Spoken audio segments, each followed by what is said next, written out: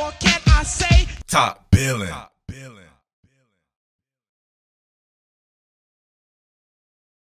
All right, y'all, we're going to skip the particulars today. Your boy Angry Murf is here, right? Angry Jersey Murf in the building.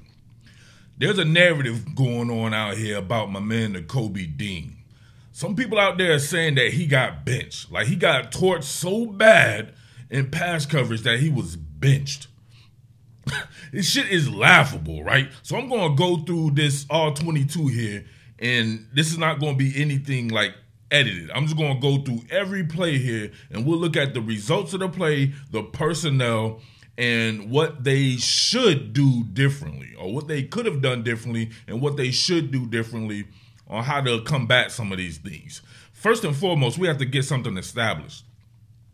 There's rarely, or if anyone in the NFL who plays off-ball linebacker who can cover inside receivers. At the very least, you may get some, maybe like maybe a Fred Warner or somebody like that who can get it done on tight ends. But even that won't be consistent depending on the tight end. You think he gonna do something on Travis Kelce? No, that's what defensive backs are for, right? So if you can get a linebacker matched up on an inside receiver, especially one of those shiftier, quicker inside receivers, it's money. It's absolute money. That's what Eric Bieniemy and those guys specialized in, right? They can do that because they have those type of receivers. But it wasn't just Nakobe Dean. Everyone was torched in this game. Did you not watch the game? There is no one with any redeeming film on this particular game, right? In this particular game here. No one wants to say the name Sidney Brown, right? Because he's a darling. Sidney Brown was getting his ass bent in, right? He was community pussy. Straight up. Anytime they targeted him, it was money. Right? But it's not like he plays all the time. So when he was playing that, same deal with James Bradbury. Same deal with Darius Slay. These are all pro cornerbacks or pro bowlers at the very least, right? Same deal with Reed Blankenship. Everyone had a bad game. Zach Cunningham gave us some catches as well. I mean, I could go through this entire thing, right? I'm petty like that, right? I'm Petty Murphy. So I'll do that too, but if we're just talking about trying to single out one person, it makes zero sense. And it's usually derived from somebody saying something. So people keep coming here name dropping the same cat.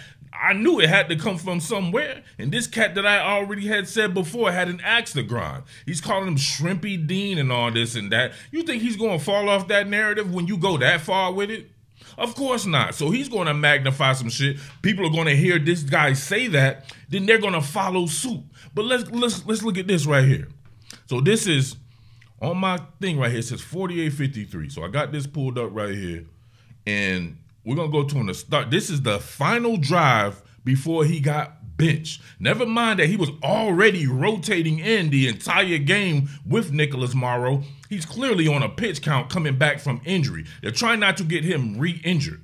This drive is extremely long, first and foremost, to keep converting, so you're going to have to sit him. He played too many snaps if you're trying to keep him on a pitch count, but look at the first one right here. So this is the first play of this drive, right? Matter of fact, you know what I'm saying, just so you can see them. They're coming out of kickoff right here.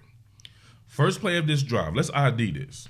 I don't like this right here, right? I mentioned it before. You're running with your base defensive set here, right? Your 3-4 set on the line of scrimmage, but you don't have linebackers in the game. You know what I'm saying? But you still had a line. There's no Eli Ricks in this game. This almost doesn't make sense to me, right? You're essentially making Sidney Brown, well, it's not bad, right? You're making Sidney Brown kind of a pseudo linebacker, and you put him across from a receiver, which he cannot guard. Not his game. Tried to tell people that before, not his game or whatever like that, but we'll roll the first play. Unedited. What's the first play? Oh, it's Nakobe Dean making a tackle. But he sucks, Cletus. He shucks. He can't do nothing out there, Cletus. He's shrimpy. And look at that. Making a play, right? So that's play one. Play one. Nakobe Dean makes the play. Here's play two. Let's pause it right here. Right? What do we have? So Not the same set. You can see they've taken someone off the line of scrimmage here, so that will indicate that they brought in a DB somewhere. And, they took somebody off, and it looks like they brought in a linebacker, actually. Looks like they brought in Cunningham. So you got Cunningham, Dean, Brown. You have your normal cornerbacks over here and your normal safeties out here at Def Byard and Reed Blankenship. So let's see what this play is. It's a nothing. Actually, Dean ends up getting on that play too. It's a nothing play. They took it away. Let's go back, right? We're not going to focus on this portion. That's my favorite angle to look at football from, but we'll look at it from this right here. Zone drops, right? Somebody tried to say that he was in a man coverage on one, and you'll know when someone's in man coverage, they'll stand flat-footed, right? So you see him trying to take away this potential mesh here. He's staying home in his zone there. Everything's covered. Notice this, what you have right here. You have the flat covered. You have this middle, right, hook curl, right? You got the hook curl covered. You got this middle depth covered. Sidney Brown out here mirroring what's going on out here. That's how you build that wall right there, right? That's kind of wall you want to build. That's the wall you building right there. And then look, nothing. He has nowhere to go with this. Did Dean do bad on that play? Was Dean doing? Look at Dean's the one who's telling people what to do. Look at that. They are just now getting it after Dean told them what to do. He took away the mesh right there and stayed and dropped there. Sam Howell couldn't do nothing but vacate the premises. Unedited. All right, now we see right here, this could be trouble. On these bunch sets, 3x1 here. Let's see what they got. 1, 2. All right. I'm not exactly sure what's going on. Trying to find out. Maybe that's Haas or somebody like that. I'll have to see when they coming back. But you can see right here, this could be trouble right here with a bunch set. And it looks like it's 11 personnel out of a bunch set right there. So this is definitely man coverage on this particular one right here. There's no eyes to the quarterback on this one. Straight man coverage here. Is Dean picked on this one? No. Dean is not picked on this one. That is not Dean's man. You know what happened on this one right here? Bunch coverage. Instead of banjoing, they're trying to run across. Look at Slay has to take his man, which is Jahan Dotson, and tries to guard him by going back around. This would have happened right here. It should have been, if this is Byard or Eli Ricks, if this Eli Ricks, he stays home and gets anyone who stays in his zone. Instead, he stays on his original assignment. He should have went with Dotson. Slay stays here and goes with this man who was originally Eli Ricks' man. So that puts that right there because, listen, yeah, because they're in man coverage, so obviously Dean has to worry about this particular player, the running back there. So not on Dean. They're killing the middle of the field, but guess what? If you have an axe to grind and you see Dean make the tackle, you go on and be like, well, it's on Dean. I can say it's on Dean because nobody else is going to actually go do the work and see what the fuck is going on there. Clearly not on Dean. They're in man coverage. That was on Slay.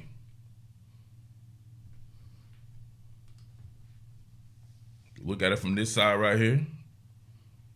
Right? So that is how I see. Look, your boy on this J.O. Look at that. You see Dean creeping right? Because if Antonio gets some leaks out right here, this particular one is his responsibility right there. Right? You see he stayed flat-footed. He stayed flat-footed coming out. That's man coverage. But then look, he's the one who has a double back and bang. Like I said before in the other one, no running on the hall monitor right there. But that's definitely not on him. That's on that scheme. I can't even put it on Slay, but I could put the communication on him, right? They could have maybe communicated and banjoed that shit themselves and make sure that they played man coverage but with zone principles. All right, so here we go. Now, this is bad. You get a 3x1 set here, right? First, they start out on empty. So they want to isolate a linebacker. Why would you need to run 11 personnel with 2 linebackers? I see Cunningham here, and I see Dean here. Terrible. That's on Sean Desai. Yeah, right? Why would you need 2 linebackers in this set? 1 linebacker should suffice, right? You could have put Eli Ricks in the game here, had Eli Ricks and Brown here, and this is a little bit better. So instead of Dean being in coverage, you get Eli Ricks in coverage here on a tight slot with a 2-way go. And what do I mean by a 2-way go? Meaning you have someone who's undoubtedly quicker than any linebacker, Jamison Crowder here, and he has an infinite amount of space to work with. A two-way go, meaning, right, once they get into that even exchange situation, he can dice you to the inside, he can dice you outside, he can break down in space right here, hitch it, and then make you break down in space. That's a tough road to hoe if you're a linebacker. Right? Take it from me. That's a tough road to hoe right there, man. I don't know what to tell you, but we'll look at this right here. This is bad game planning. You see the man coverage right here. Cunningham on the linebacker. Sam Howell identifies it. You know where he's going to go with that. And they blitzed. What are we doing here? Come on. They tripping with that one, right? They blitzed. There's a whole bunch of ways they could have. If you blitz right here and Sam Howell was able to see a replace, what does that mean as well? Obviously, that means he could have come right here with it, right? You get those double ends right here. He could have went any place with that, right? Because they sent Sidney Brown as well. So I don't know what to tell you there, Cletus. I really just don't know what to tell you. But as we see here, the results are the results. Byard was off. He would have gotten beaten as well from the scheme. But yes, Nakobe Dean did give up that particular catch right there to Jamison damn Crowder with a two-way go. That's man coverage right there. So he's in man coverage right here. You can see him step out. Can't do anything about it. I'm sorry. If that's what you mad about him or you mad over, then shit, you don't know football. Because nobody else in the NFL is doing that. And these dudes are torching your actual DBs. Now look at this play right here. Inconsequential. Shit to do with Dean. It was a run play right here. You got Dean and Cunningham still in the game, right? Nothing. Antonio Gibson getting to the outside there. All right, what we have here. Man coverage, you see Sidney Brown traveling with Jamison Crowder. That's a better matchup, but he can't do that either. Look at that, and they hitch it up. Oh, and look who makes the tackle. It was Zach Cunningham. I'm all out of sorts right there. Zach Cunningham makes a tackle on this one right here. But look, they hitch it up right here on his screen. Dean has nothing to do with this. Did Dean give up that play? Oh, he's getting torched, Cletus. This is a terrible drive. He is getting absolutely torched. Now look at Dean, right? He's bluffing a blitz. And he was blitzing. Oh, it was a QB sneak. Right? Damn, I'm off. I need to identify. I don't think that was actually Dean. Was he bluffing? It's Dean. Yeah, he was bluffing. He's bluffing. Look at that.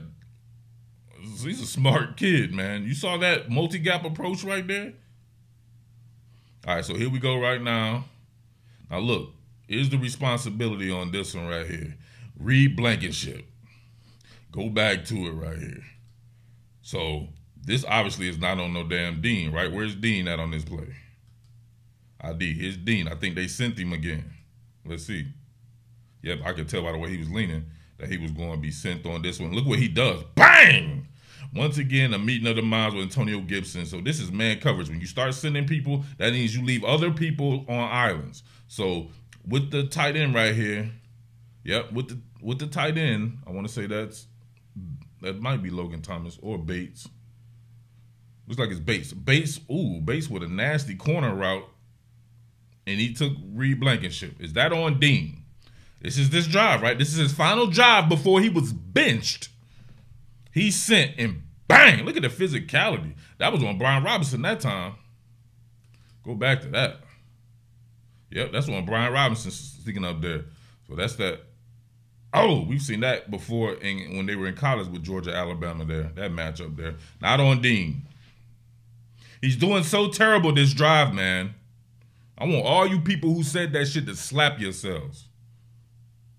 What about this one right here? Definitely not on Dean. Look, it's on Sidney Brown. I don't want to disparage Sidney Brown because I don't think that's his game. But if you're going to get on Dean, you should get on Sidney Brown. This was a touchdown. This is just on Sam Howell not throwing it correctly. But he was beaten on that play. So I don't want to hear shit. I think some people, when they think that if it's not an incompletion, then you did your job. I mean, if it's an incompletion, you did your job. He didn't do his job. He was beaten on that play soundly. All right, here we go again. Oh, what does this do? You saw they got you see what you're seeing here, right? You're giving them yards. They got the QB sneak. They converted. This is a long drive. Dean is on a pitch count. You're not going to play him if you've got these long ass drives because you're alternating him. Who's that? Sweat? Yep. You're alternating him with Morrow. Was that on Dean? That was on Dean too, Cletus. I'm sorry. I'm just going to have to just say it's on Dean. Throw to the outside. Is that on Dean? Reed Blankenship again. To Antonio, let's throw into the back. Antonio Gibson. Dean don't have shit to do with it. Here's Dean. Look at him. Playing that zone right there. He took away that middle portion. Sam Howell had to go out. Actually, if you look at the job he's doing a damn good job taking away shit with his zone drops. What about this one? Is it going to the middle of the field? Nope. Inconsequential. You know why? Dean was in perfect position. Is your boy Shrimpy Dean a dude who says that shit, who y'all want to come name drop on my channel? Don't talk about nobody on my damn channel. Don't mention nobody in the business on my channel no more. The fuck out of here with that. I'm tired of you dudes doing that shit, man. Not everybody in this business is, I don't want to be associated with these people, man. I don't know these people. I don't know what their agenda is. So I don't want people to be promoting people on my dime. No, look at this. Look at Dean drop right here. Watch, this is a perfect drop. He read this shit perfectly. Sam Howell was going to come back to this right here. He couldn't do nothing. He took it away. Look, originally, Sam Howell was looking over there. Look at Dean drop, right? See, Dean, he's going to drop right in that sight line right there. It's done. Because look at what was coming open right here. Dean is right there. You can't throw that. He would have picked it off. So Sam Howell, looking back, he could have thrown it right here, right? But Dean would have closed on that too. So that's what you want, right? You want to be moving forward. If they catch a pass, you want to leave them where they stay or leave them where they stand. You don't want something to go over your head. Now look at that. He took away that shit right there and they would have just made the tackle on Jahan Dotson if necessary. Is that on Dean? Yeah, that is on Dean because he did a damn good job there if you want to put it on him. Won't you say something about that? A run. Nope. Who's that? Kentavious Street. Thank you for your service on this play. You gone. You going to the Falcons. Here we go right here. Nothing. Got nothing to do with Dean right here. Oh, it's such a bad job by Dean on this drive. They have to bench him. People saw one catch. Is this on Dean? Nope. Fletcher Cox batting it down. Here's Dean. Fletcher Cox. Ooh! See, this is what people see. This is what separates me from the game. I'm watching shit, and people are just watching with emotion. I'm watching with a technical eye. What was about to happen right here? Look who shot this. Look, just pay attention what flashes in your screen if Fletcher Cox does not bat this down. Who's there right there jumping that shit?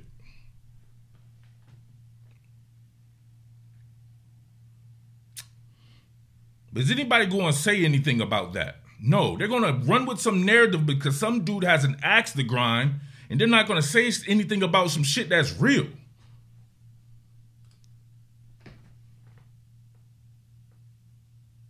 Matter of fact, I want to see that again. Let me see that from this way. Totally jumps this route right here, right? Damn near baited him into it. Woo-hoo-hoo-hoo. Did you not see it? That's what I'm saying. This is what happens sometimes. They're coming up out of that right there. Somebody's actually beating right here, but look at him. With that zone drop, this is how you play it, right? What's that? That's that middle hook or a middle hook right there. Look at that. He would have jumped it. And he knew it too. He knew it. All right. Where we at right here? Definitely not on Dean. Reed Blankenship again. What did Dean do wrong on this drive? He gave up one catch. You have several other people give up multiple catches, but Dean struggled here. Look at Dean.